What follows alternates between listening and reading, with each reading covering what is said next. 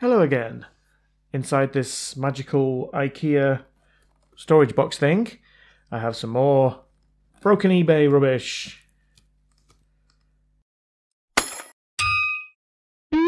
So I bought this back in March this year and I paid £15 for a Joblot of controllers. Now it said they were PlayStation 2 controllers, which most of them are, but there was a couple of Super Nintendo ones in there, so I'll just show you what I got. Ta-da! So I have already opened these. I did it back in March before I'd even started doing any videos, because I was particularly interested in this one here. This is the it's QuickJoy SN Pro Pad for the Super Nintendo, or the Super Famicom. And I had one of these when I was a child, and it brought back some real fond memories. So I wanted to fix this one up, and I did it like I say a few months back. And I also pimped it, because this was massively discoloured inside here. It had gone all brown and a bit minging. So I sprayed it racing green, or whatever colour green that is, and I think it looks really cool and it works really well. That's the main reason I bought this lot. I wanted that because I noticed it on the picture. So once that's done, I'm left with all this other stuff, and I've been meaning to do something with it for ages. So I thought, oh, there's another Super Nintendo one. But I think the rest of them are PlayStation. Well, that looks like PlayStation 1. So maybe PlayStation 1 and PlayStation 2. That's a PS2. So let's get all these out. Let's have a look at what we got. First things first. Controller number 1. PlayStation 2. Obviously, it's got a problem with this left analog stick. Everything else feels okay on that one. Controller number 2. Also, PlayStation 2. The analog sticks look okay on that one. Okay, so I don't know what's wrong with that one. Oh. Something rattling around inside it. And another one.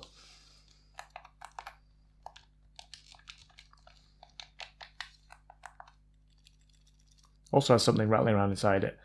Analog sticks, I think, are okay. PlayStation 2 again. Now I like this one because it's obviously silver. Right. They all seem to just have the same something rattling around inside them problem. And another one. Same problem. Number 6. Guess what? And then we have this one, which I think is a PlayStation 1 controller. I could be wrong.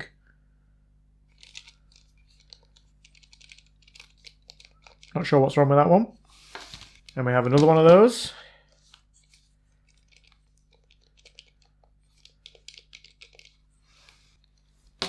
And then we have this aftermarket one, which I've never seen before, which has tested and an unhappy face written on it. Which none of the others do. Our PS1 digital controller. Yeah, looks like a cheap one.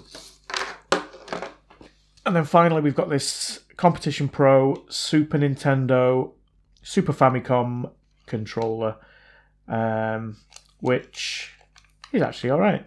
Quite spongy. And also this, which is pretty cool. So it's an extender, isn't it? Controller extension cable. Which is nice. Okay, so here we have them in all the glory.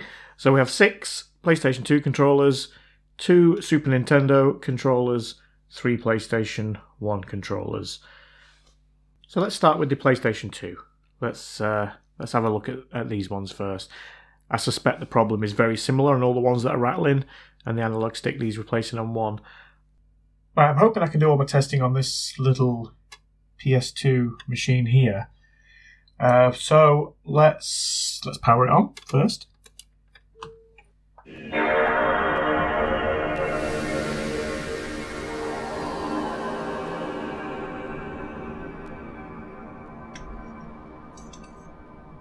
And let's insert the first controller. And this is one of the rattly ones. Well, down works, up doesn't. X works. Yeah, up doesn't work.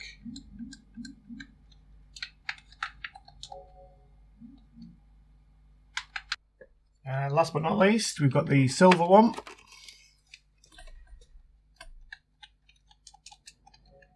Oh, X works. D-pad does not work at all. Okay, this is the one that I really want to get working because this is my favourite one. So hopefully I'll be able to do that. Right, so that's all the PS2 controllers. There might be more faults than that. That was just a very quick test.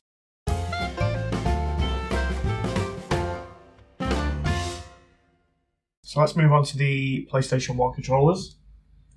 And let's start with the aftermarket one with the unhappy face on it.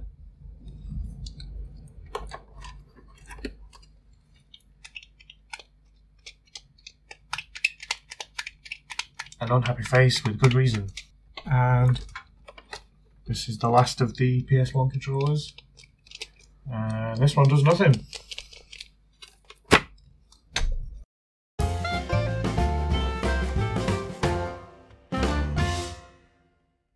Okay, let's do the Super Nintendo ones.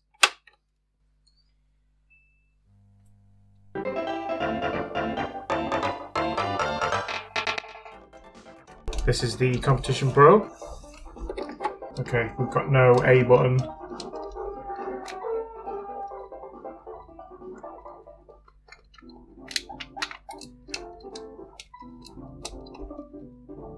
Yeah, I think it's just the A button.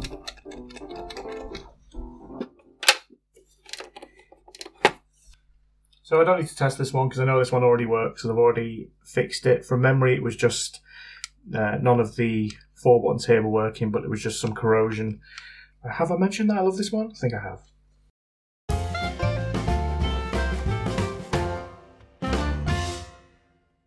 Okay, so now I'm going to take all of these PS2 controllers apart and see if I can see what's going on with them.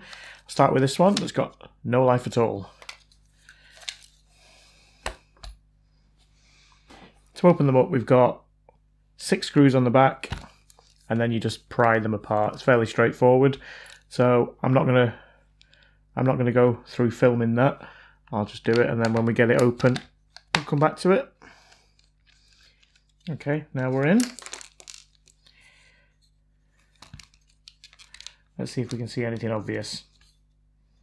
There's nothing immediately obvious. It doesn't look like that ribbon cable comes out. I don't want to force it, but there's no clip on it. There's no latch of any description. And it doesn't pull out easily, so I'm not going to force it. I'm guessing it is all attached. But yeah, no idea why that one's not working. Right, for this first one, I suspect it's a broken cable. So what I'm going to do is I'm just going to check for continuity from this end of the cable to the circuit board here. The connector is actually soldered on. It's not removable. Well, it is. Obviously, you have to remove the solder, but so I'm just going to quickly do that, see if any of them are not connected. No, they are all connected.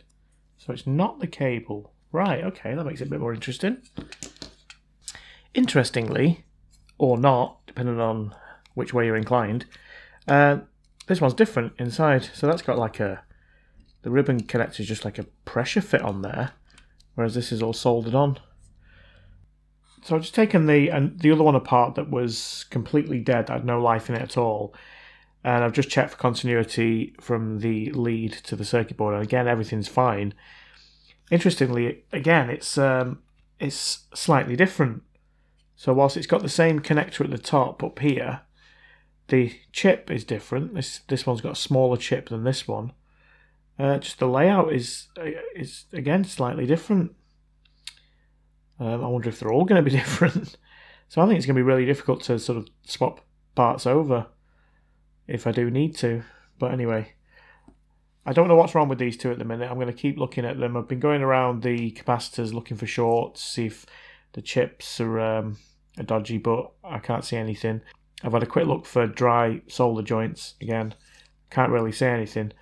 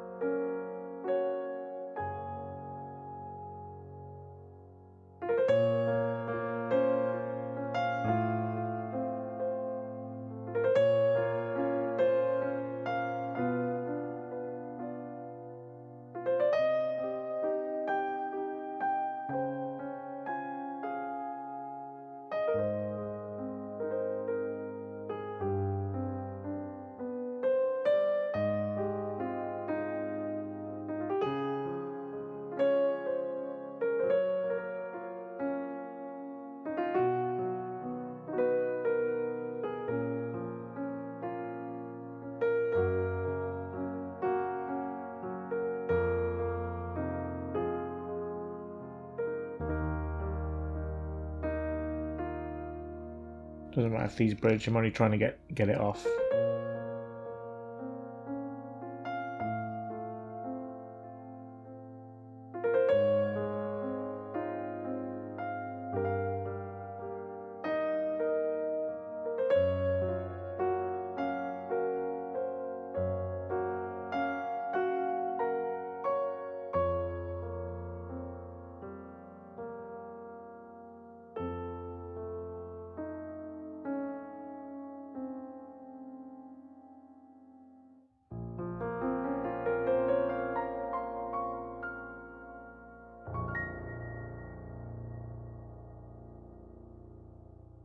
Okay, let's try and take this one off this completely dead one. This has got no life in it at all, so I'm hoping that the connector is okay here and that the button board works okay. So I'm just going to put loads of flux on, and then same again, I'm going to add some low melt solder. I'll probably leave it on this time instead of wicking it off. See if that helps it out.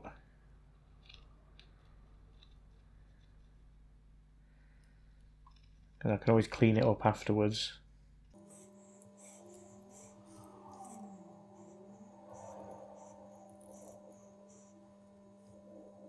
Okay, let's try that.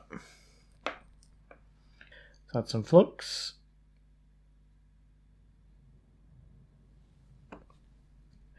And I'm going to turn the heat down this time. I'm going to try and do it on 200. This is all trial and error.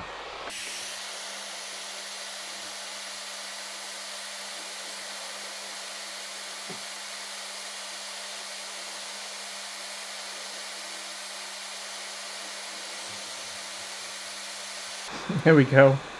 It's off. The microscope moved, but it's off, and it looks...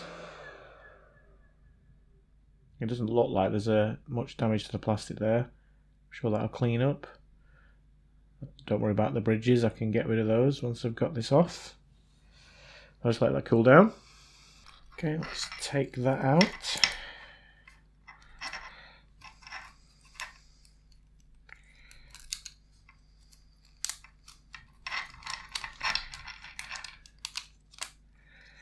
There we go.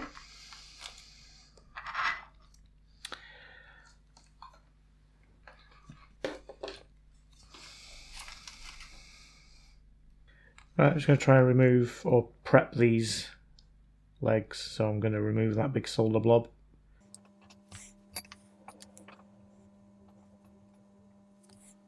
Ow, that's hot.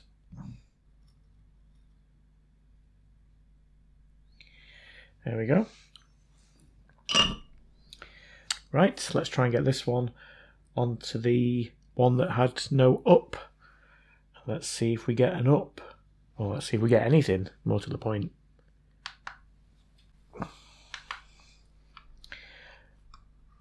Right, I'm just going to start by just prepping these pads.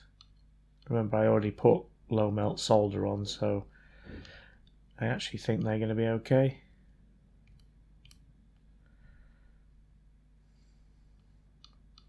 Yep. Let's add a bit of fluxage.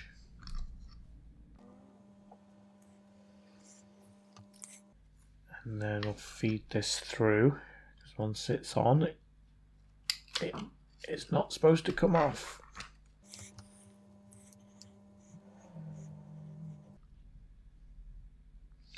This is where I need 3 hands. I'm just going to try and get one end on.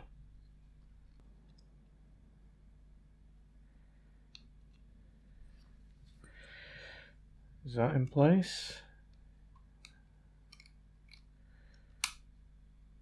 Yeah, kind of looks okay to me. Right, let's try and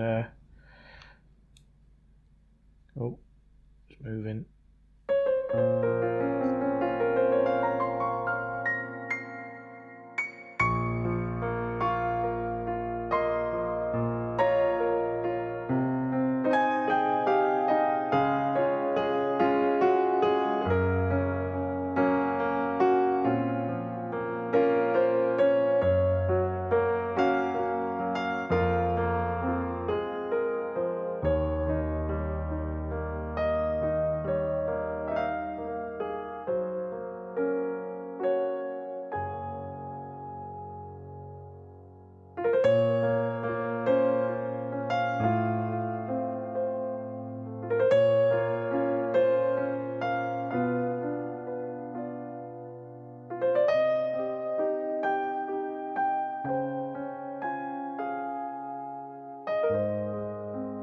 Oh, it's just this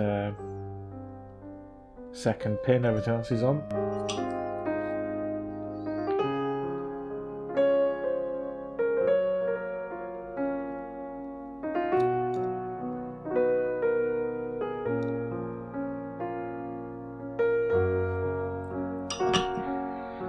Try that.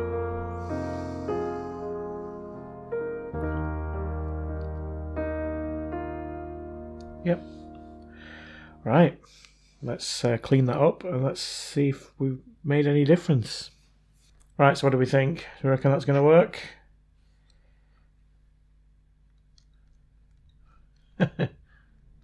No. It's doing nothing. Oh, it moved then. The analog light comes on. So I'm beginning to think that all these problems are the same. I think it's this. I think it's this board. I think they must all they must break down. I mean, these are old devices, aren't they? So that's 3 now, and the problem's been the same. I'm going to be lucky to get one working one out of these, I think.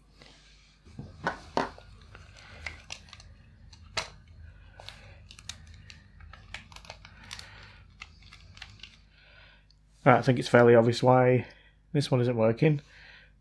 It's all eaten away here. It's all corroded away. So those tracks look like they've gone. But let's check them on the multimeter. Right, so we've got no continuity from this point to this point. And we've got nothing from this point.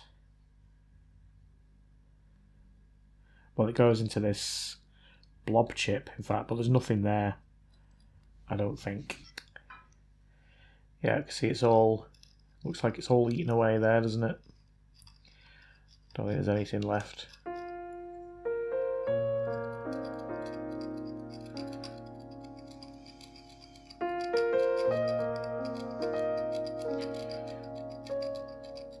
Or is there?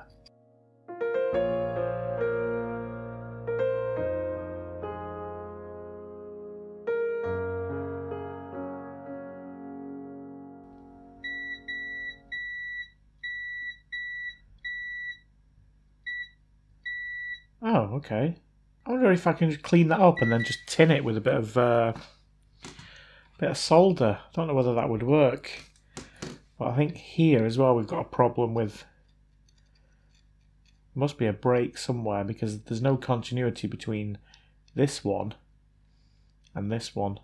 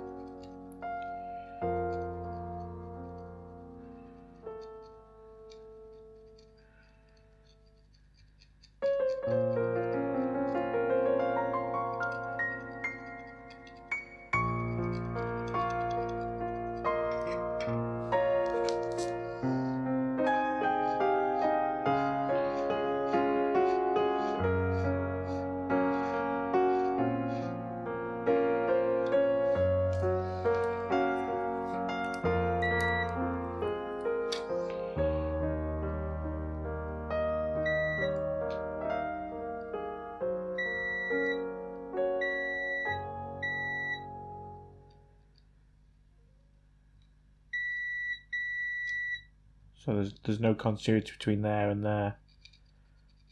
So it's gone here.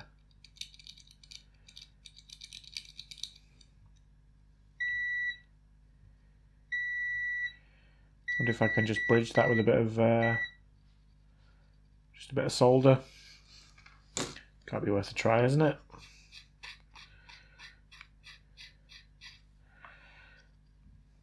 Let's try that before we go any further.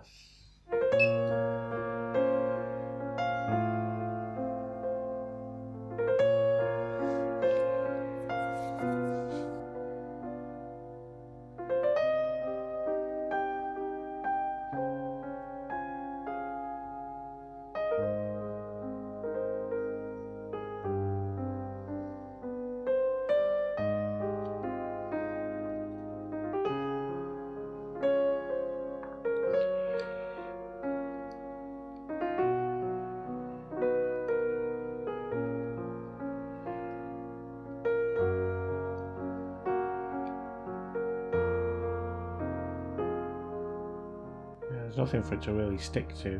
I wonder whether that's worked.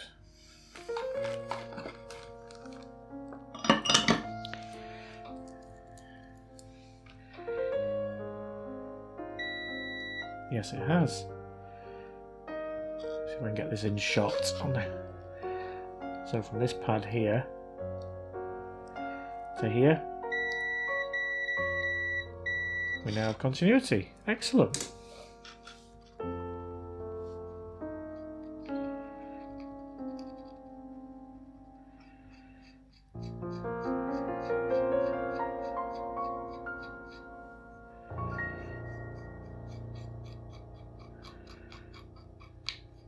Okay, so now we just need to worry about this. This is where the buttons make the connection, isn't it? So might need to scrape a bit more of that back.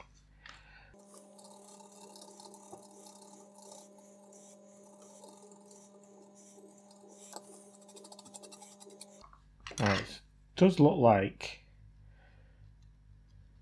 it's just there's a bit missing here, but it looks like the rest of it is still there. It's just badly corroded. Might be better with the fiberglass pen actually, but see how I get on with this.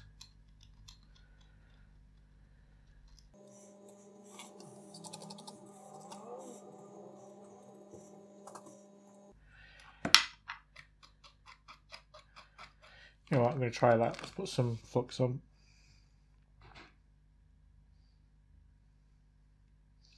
Let's see if we can get a thin coating.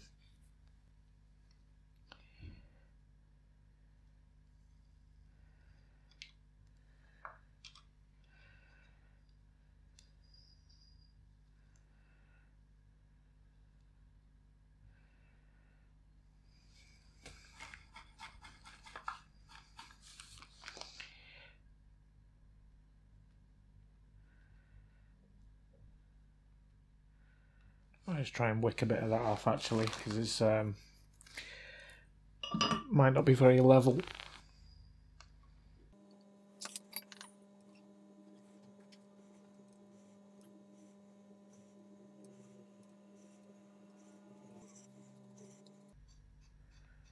That looks okay to me. I wonder if we've got continuity. I can't check from here to the chip because the chip is, well, it's under that blob. But I don't want to go messing about with that really.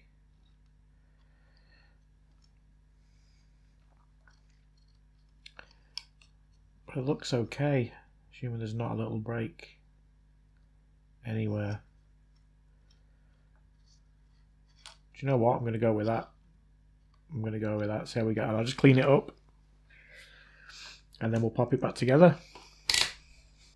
Right, before I do, I've just cleaned it up and I've just been looking at this point here, and that's an incredibly thin connection there, isn't it?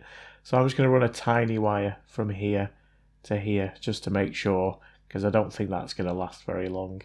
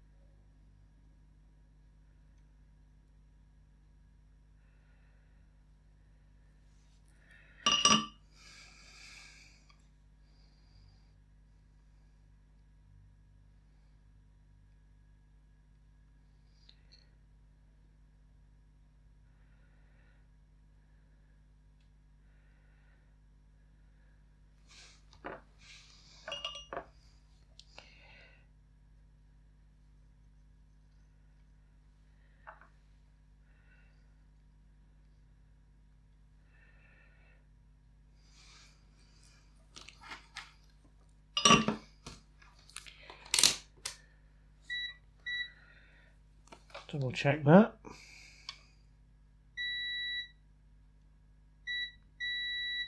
Right, I'm happy with that. I think that'll last a bit longer.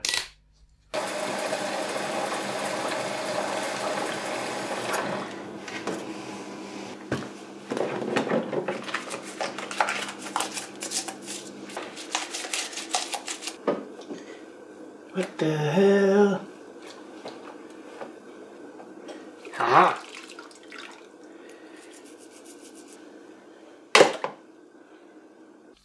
So this is the cheap PS1, the not a genuine one.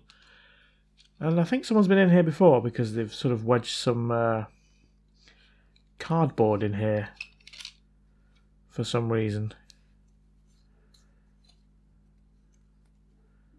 I'm not entirely sure why. Odd.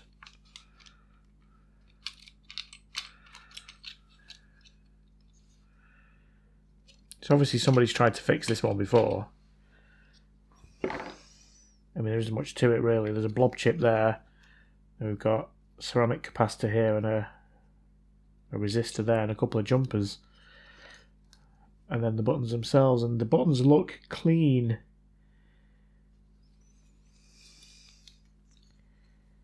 Oh, that doesn't look good though, does it? I'm guessing that's supposed to be attached.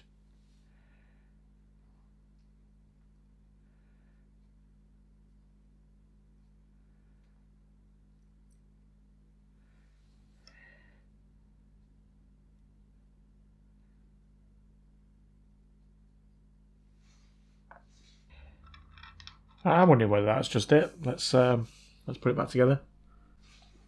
Right, I've just tried it. No, it wasn't that. So I'm just going to have another look around this board. See if I can see anything else. But there's nothing jumping out at me. Apart from the fact that it's cheap and nasty. Oh, that doesn't look too clever there, does it?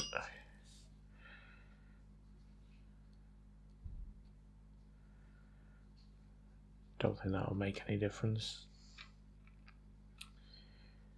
It's really poorly made when you look at it compared to the original, or even the Competition Pro. It's just made so much better than this. I'm not going to lose any sleep over this one if I can't get it working. No, it's not working. So for fun, like I say, I'm not bothered about this board. I'm going to take this, I'm going to try take this blob off. Curious as to what's underneath it. Right, not bothered about this board now, so I'm going to have some fun with this blob chip.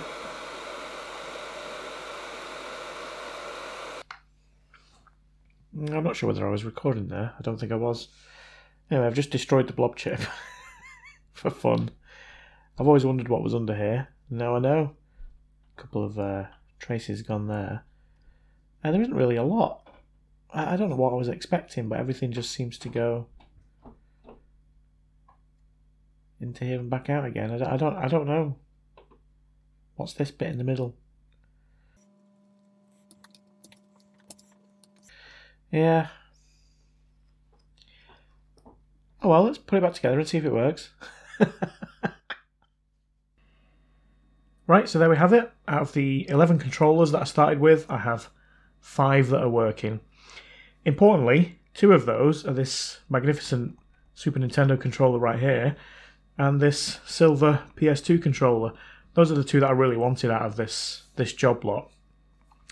The silver one had a problem with the D-pad, but after giving it a good clean, that one worked a treat. The black one here is the one that had the broken analog stick. It turns out it wasn't actually the stick itself; it was just the cover. So I just replaced that from one of the dead ones, and now that one is working fine. All the other 4, which are now in pieces.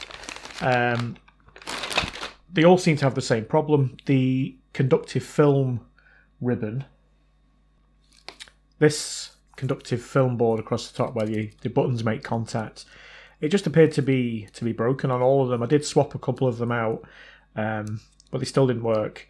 So the ones that are in here seem to be absolutely fine. I think these have just degraded with age. I can't see anything immediately wrong with them, but I'm guessing it's is it carbon? I'm not sure. It's just not making a good contact anymore. So, like I say, I'm not too bothered about that. I managed to get 2 working ones, which is more than I need for my own use. The PlayStation 1 controllers, the cheap aftermarket one that's now in this bag, it was so unbelievably crap quality inside that I'm kind of glad that it doesn't work. But I did have some fun destroying the blob chip though. So, but out of the other 2, the original ones, one of them is working. The other one I couldn't figure out what was wrong with it at all. I tried replacing the cable. I compared the boards to this one. It all seemed absolutely fine. So I might come back to that one because everything looked in really, really good condition inside it. But for now, I'm happy that I've got one of them working. This one, I really enjoyed this one. This had some corrosion on the board around the A and B buttons, and I managed to bodge together a fix. Ran a little jumper wire across the tracks that had corroded and sort of tinned the contact on the board, and it's working fine now. Whether it be a long-lasting repair, I'm not entirely sure. The only thing is, I kind of wish that my solder mask would hurry up and arrive so that I could, give that jumper wire that I soldered in a bit of protection. But for now, I'm happy with how that one's working. Overall, I'm really pleased with how it's come out. I've got lots of spare bits left over, got lots of buttons and contacts in here, got loads of the shells. So, I mean, you never know when you might need something. So I'm happy with the outcome. So all that remains is to give the working ones a final test. So let's play some old games.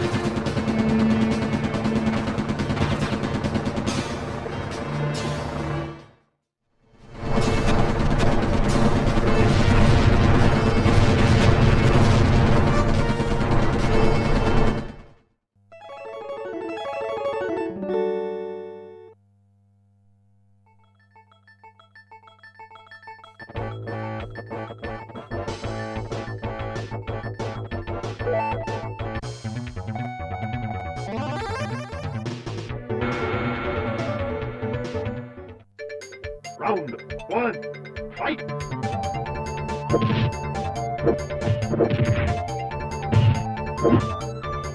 Sonic boom!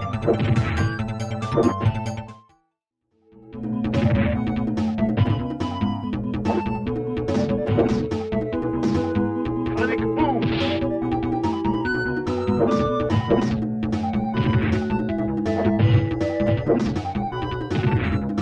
Sonic boom!